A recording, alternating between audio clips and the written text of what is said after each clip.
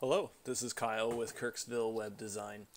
I just wanted to provide this update about using Google Sites for intranets, knowledge bases, wikis, team sites, anything like that, and just how to utilize the latest features from Google Sites. And particularly during this video, I'm going to talk about this site that I've built as a demonstration to show off some of the latest design features that Google has implemented on the Google Sites platform.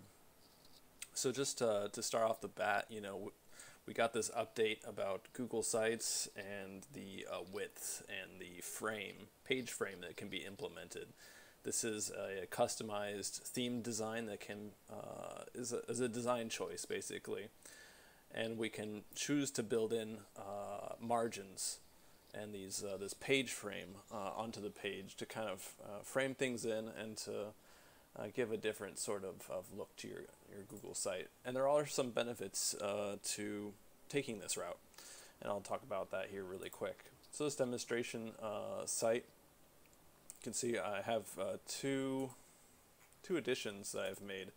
One is using the default site width, the other one is using the wide site width. So default, wide. The only difference here is about 120 pixels difference between 1280 of this one and 1400 here.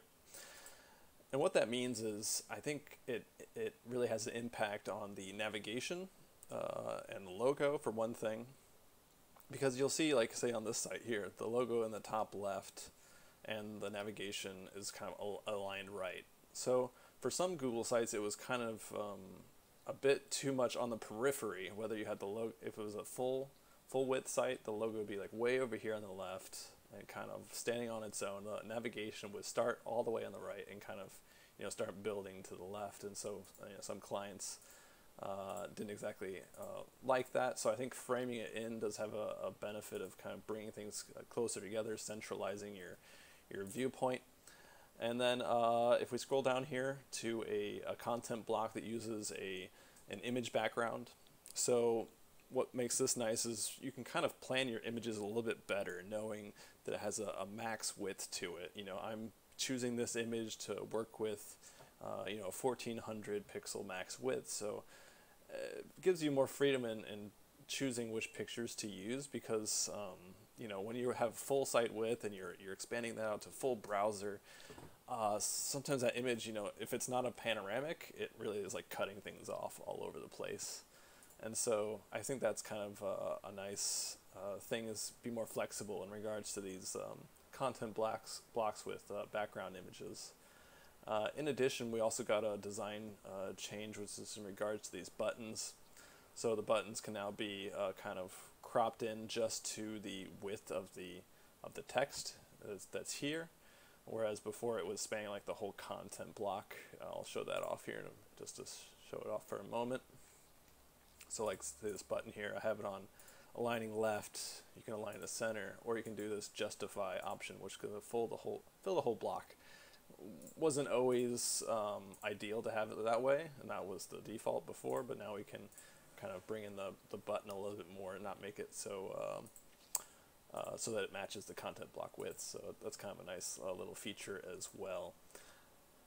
And just quickly to kind of show off, this is for desktop, obviously. This is the wide site width option. So if we bring it into iPad, the margins are gone.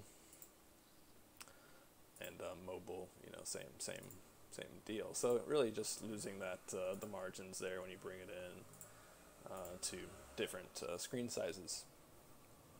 And so this was a mock-up that I did based on building for a client, an intranet for continuing education, professional development.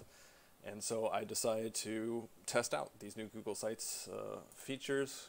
I think create a really nice looking template for them, and yeah, I think it looks really clean, really put together, and look forward to working and developing this more on each of the other pages, which are just blank at the moment. So sorry I don't have more to show off, but that's just a quick preview of this template and of using customized themes in particular the spacing in regards to site width and showing the frame.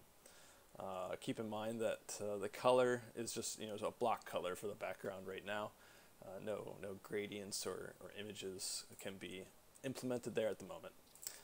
So that's where we stand with Google Sites design and these new features. And let me know. Reach out to me if you have any questions regarding Google Sites support or need of team sites, intranet sites. Really love designing and customizing these Google Sites. Thank you, everyone. Take care. Bye.